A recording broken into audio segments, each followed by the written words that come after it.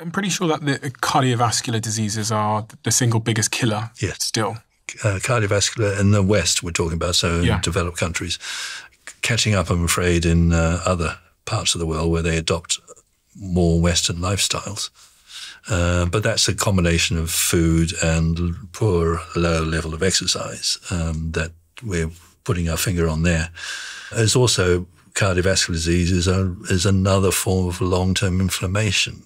And increasingly, that's been understood. It's not just fat or cholesterol or blood pressure. It's an inflammatory mechanism going on that's causing the harm. And that's increasingly accepted by cardiologists and such. So if I'm trying to reduce my chances of having some kind of heart-related issue, are there any herbs or any products here that you think are beneficial? Mostly it's the food when we're talking about long-term cardiovascular health. We have plants that we use to manage cardiac or cardiovascular problems. I mean, the classic that a lot of people know about is the hawthorn or the mayflower. But the hawthorn, particularly the flower and the leaf, used to be a regular home remedy that people used to use and drink as a tea for all sorts of reasons, managing fevers and all sorts of things like that. But we can now see regular hawthorn consumption, hawthorn leaf consumption, as a preventative for some of the problems of cardiovascular. Just as an example, I would use spices as my main go-to to help to fend off cardiovascular problems because they all have vascular benefits. Spices as in the ginger, the cinnamon we talked about, but here's turmeric, and this is something we don't usually see but if you can see, there's in fact, if you cut that with your knife there, I've just cut it open. Yeah, you'll see it's bright. Yeah, it's bright orange. That's the curcumin that people use as a supplement. I've got curcumin at home. I was advised to use that when I pulled the ligaments in my ankle. Yes. It's an anti-inflammatory, isn't it? You can see a little bit why I don't like using anti-inflammatory, because I like inflammation as a friend. Mm-hmm. So what I prefer to talk about is they modulate or support or manage inflammation. But turmeric is an extraordinary remedy. And here's an interesting story. We talk about we need curcumin from turmeric, and you'll get a supplement saying, my turmeric's got more curcumin than yours and it's more available. The interesting point is that curcumin is not absorbed into the body at all, about 1 or 2% maybe. The rest stays stubbornly in the gut. And there's a very good reason for that, because in any high dose, curcumin is toxic. So there's a good reason for it staying in the gut. But there's a lot of work on making it more bioavailable, getting the levels up in the blood. And if you add pepper, you might get from 1 or 2% to 2 to 3%, but it's still small beer compared with the amount of turmeric that we take, the amounts of curcumin that we take in an ordinary curry. So what's going on, and what is going on, is that curcumin in turmeric is one of the best remedies we have for microbiome. There's a conversation going on. The turmeric is encouraging the good guys. The good guys are breaking turmeric and curcumin down into more available materials, which are active. It belongs in the gut, and its inflammatory modulating effects come mostly from the products of the microbiome working on the curcumin and moving through the body that way. So it's a wonderful lesson in, that the medicine actually relies, in this case, almost entirely on a good microbiome, an effect that is reduced, by the way, if you have a lot of antibiotics. Okay, so my microbiome is really the processing center for many of these things. And if I have a bad gut microbiome because I've been eating the wrong foods and I haven't had diversity of plants, then even if I take some of these herbs that are good for me, I won't be able to process them properly anyway. Not as well as you might. Yes, that is true. We talk about we've got probiotics, which is the yogurts and the kimchis and the kefirs and so on, which are actually living organisms. They have to get through the stomach, by the way, which is quite a hard deal because the stomach's job is to sterilize foods, but some of them will get through. Those are the probiotics. The prebiotics are what we've been talking about here, the foods that will encourage the good guys in the microbiome. We've got a new kid on the block called postbiotics, which is now an industrial term used for killed bacteria, which are then given as a medicine. But technically, a postbiotic is anything that the bacteria produce. And we're learning that more and more of what we eat, particularly from the plant side, is converted by the microbiome into medicines. And all those polyphenols and the colorings and so on are in that group. So a lot of the benefits of polyphenols are postbiotic benefits. There was a study done in 2007 that showed, can't even say it. Curcumin. That shows curcumin upregulates antioxidant defenses and downregulates oxidative stress. Yeah. There was a study done in 2016, which is a meta-analysis of random control trials, found curcumin comparable to ibuprofen in terms of pain relief. Answers your earlier question, doesn't it? And there's lots of studies that show that it's effective for people that have things like arthritis and joint pains. Yeah, I was leaving the best to last. Yeah, there's a lot of work on curcumin and turmeric. As I said, a lot of people get confused because they think it only works if you absorb it into the blood. And I'm saying that actually you don't. What you do is you work with the microbiome to make it useful. And there's early preclinical studies taking place around the impact it can have with cancers. And there's promising but early studies showing the impact that curcumin that comes from turmeric can have on brain health. Yes, well, that's definitely a big story. But just on when you say preclinical, that usually it does mean laboratory. So that's A, test tubes, and B, rats and other animals. None of those tell us what happens when we put it in a human. So all the preclinical study will do is point to a possible effect. And time again, pharmaceutical companies will tell you this. You know, a promising preclinical lead doesn't lead to a medicine because it turns out to be atoxic or doesn't agree with humans. So we take preclinical evidence with caution, and I'm mostly interested in human studies because that's the only thing that makes any sense.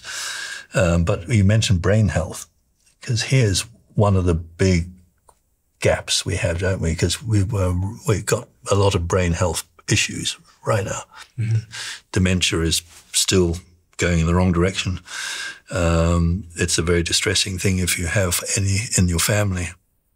And increasingly there's people saying, what can we do to prevent this? And Alzheimer's is all about there being the wrong sort of protein and deposits in the brain. But increasingly the focus is switching on to the blood supply to the brain, what we call the vascular effects on the brain. And there's something that we used to call the blood-brain barrier, which you've probably heard of, which is seen to be the place where the barrier that stops a lot of stuff entering the brain and potentially upsetting it. We now know this blood-brain barrier is a very dynamic, interesting interface between the brain's tissue and the rest of us. It's now called the neurovascular unit, NVU, and it is so exciting. And the more we look at it so far, the more we find that the things that help the neurovascular unit, the blood-brain barrier, are plants. And we have green tea, and we can, if you really want to help our brain health, regular drinking of green tea, it's been shown to be really useful. Not that rather than a supplement, by the way, is the drink that you have. I put it in here. Right, so we can make it. So as you make that, can you explain to me why green tea is a good idea? Because it contains a number of, again, polyphenols. And polyphenols are those? These colours. These colours, yeah. In this case, it's green, obviously. And remember, green tea is just the smoked, unprocessed part of the tea leaf. So it's a plant called Camellia sinensis. So this is a nice Japanese teapot. That's the sort of thing you'd have green tea in. And these are the mugs, but we've filled these up already with our ginger and cinnamon. So let's leave it for a moment. But we can, while it's sitting there for a while, there are a number of these polyphenols in green tea that seem to be particularly effective in modulating that barrier that we talked about, the neurovascular unit between the brain and the rest of us. And there's all sorts of reasons why regular consumption of green tea seems to be linked to less of this sort of trouble. What sort of trouble? The dementia type problems, the cognitive decline as you get older. Do they find that in cultures where they drink a lot of green tea, they have less dementia? Yeah, but that doesn't mean there's a cause and effect. Yeah. So you need a few other things to establish that. What we're finding is that other plants have very likely powerful effects in this area. And I mentioned the rosemary. Now, all you need to do to appreciate rosemary is to press it and sniff. Oh, it smells so good. Really nice. That's not just nice, because what you're doing there is you're inhaling volatile oils, the things that give the smell. And when you're inhaling, they're literally going into your brain, because part of the brain actually reaches the outside world. It's called the olfactory lobe, and it's right at the top of the nose. And when you inhale something, it literally moves into the brain. And from there into the limbic system. Remember, there's a line in a Shakespeare play called Hamlet. Ophelia, the young lady, says, rosemary, that's for remembrance. Because everyone knew that this improved cognitive functions. And when I was working on our campus in Maryland, we actually did a clinical trial with rosemary in people struggling with their crosswords, as they get older, and found that although it wasn't a conclusive study, there were pointers to it improving cognitive or performance in those people. And there's been other studies since that reinforce that.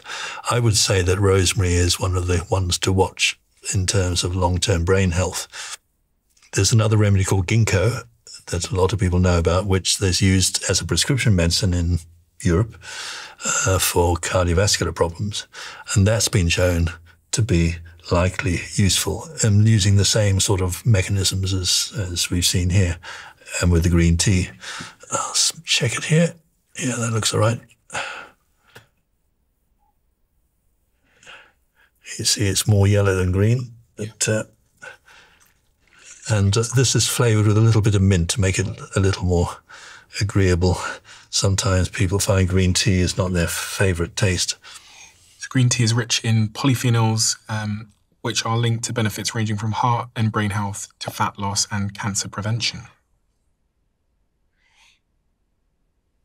It's got a nice minty flavour. Yeah. You could live with that, couldn't you? Yeah. Yeah. My girlfriend, again, she's all over this stuff. She's always bloody right. Well, you know that, or learned that lesson a long time ago. I know, right? Like, I say it all the time on this podcast, but she's always like 2-3 years ahead of what then someone really, really smart comes and tells me. And I spend those 2 or 3 years in denial. I'm like, what the fuck is she like doing over there? Don't get me started on cacao. If you start talking to me about cacao, I'm going to leave.